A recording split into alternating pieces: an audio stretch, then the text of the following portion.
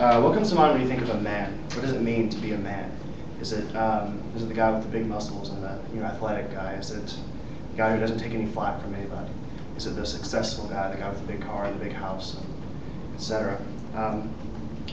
There's a Bible character that comes to mind when I think of that vision of a man, Samson. Yet, when I read about this character, I'm appalled by him.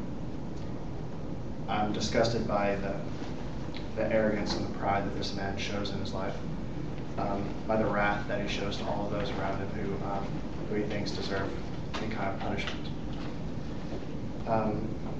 Samson was all of these things, yet the Lord still used him to do great good, even earning a place in Hebrews 11, which I think is a great testament to the grace of God.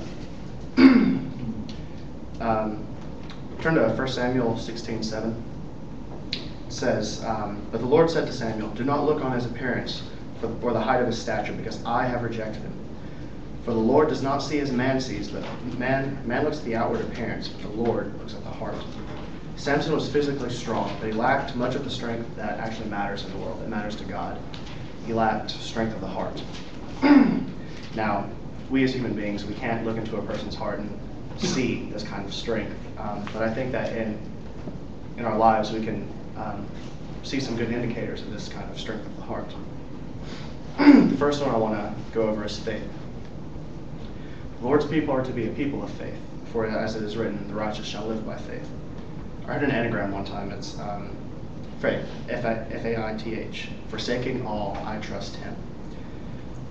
We have to know in our hearts and show in our lives that no matter what the world says, no matter what Satan whispers in our ear, God is in control, no matter what. That whatever happens will be the will of the Lord.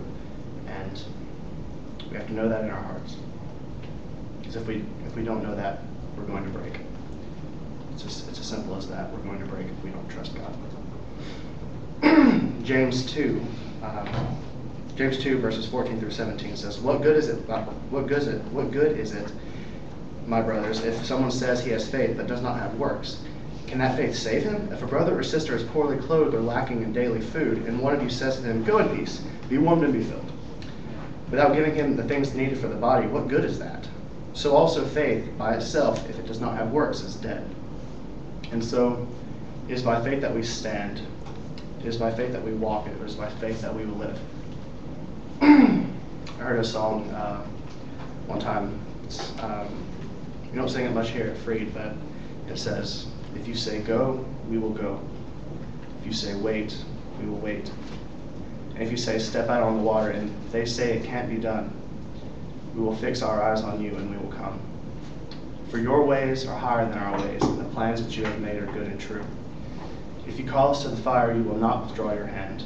We will gaze into the flames and we will look for you.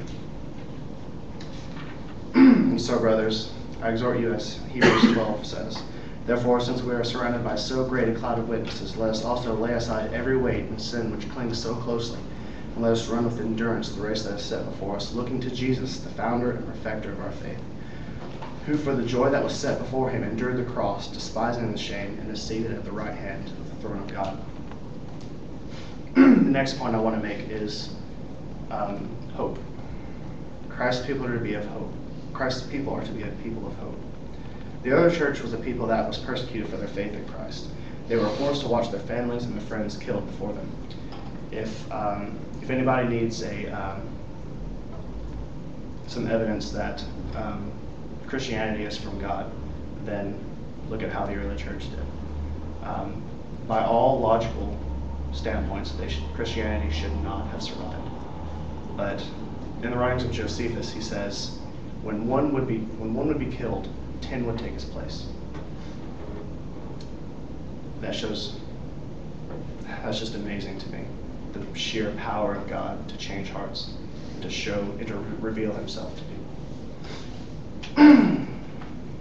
In Revelation 21, 1 through 4, it says, okay, so why did these people have that kind of courage to stand up and to seek after God when they knew they could very well be signing their own death sentence?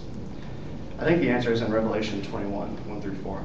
It says, "Then I saw a new heaven and a new earth, for the first heaven and the first earth had passed away, and the sea was no more. And I saw the holy city, New Jerusalem, coming down out of heaven from God, prepared as a bride adorned for her husband. And I heard a loud voice from the throne saying, Behold, the dwelling place of God is with men. He will dwell with them, and they will be his people, and God himself will be with them as their God.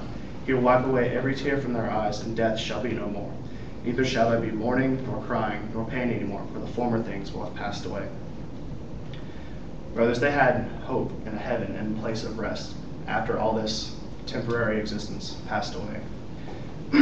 The world, as Christians, don't be fooled. If we hold the title of Christians, someone in the world hates us. It's as simple as that. But the world can threaten us with a lot of things. They can threaten us with torture. They can threaten us with persecution. But they cannot threaten us with death.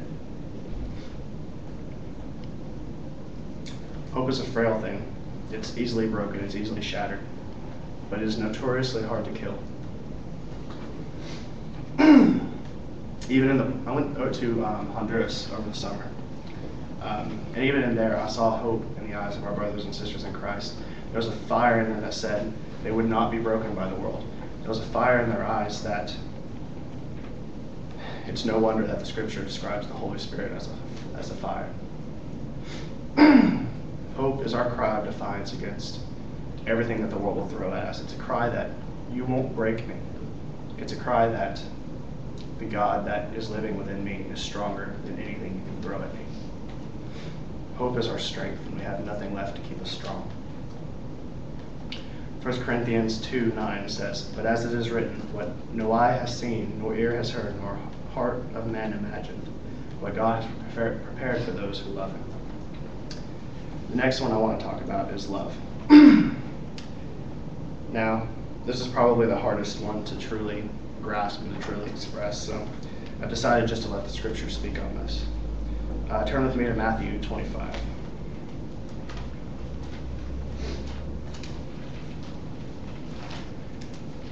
Starting in verse 31.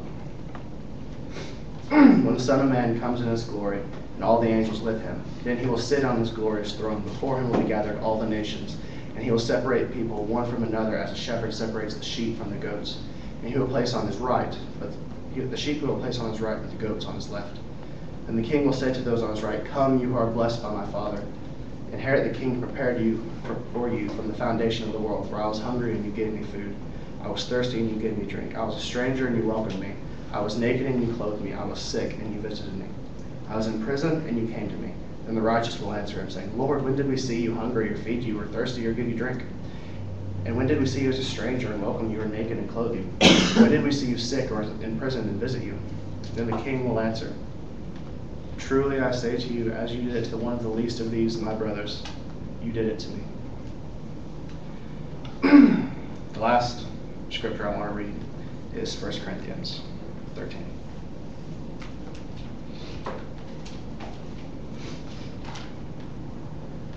"If I speak with the tongue of men and of angels, but I have not love, I am a noisy gong or a clanging cymbal. And if I have prophetic powers and understand all mysteries and all knowledge, if I have all faith so as to remove mountains, but have not love, I am nothing. If I give away all that I have, and if I deliver up my body to be burned, but have not love, I gain nothing. Love is patient, love is kind, love does not envy or boast. It is not arrogant or rude, it does not insist on its own way, it is not irritable or resentful. It does not rejoice at wrongdoing, but rejoices with the truth. Love bears all things, believes all things, hopes all things, and endures all things. Love never ends. As for prophecies, they will pass away. As for tongues, they will cease. As for knowledge, it will pass away. For we know in part, and we prophesy in part. But when the perfect comes, the partial will pass away. When I was a child, I spoke as a child. I thought as a child. I reasoned like a child. When I became a man, I gave up childish ways. For now we see in a mirror dimly, but then face to face. Now I know in part, but then I shall know in full, even as I have been fully known. So now, brothers, faith, hope, and love abide, these three. But the greatest of these is love."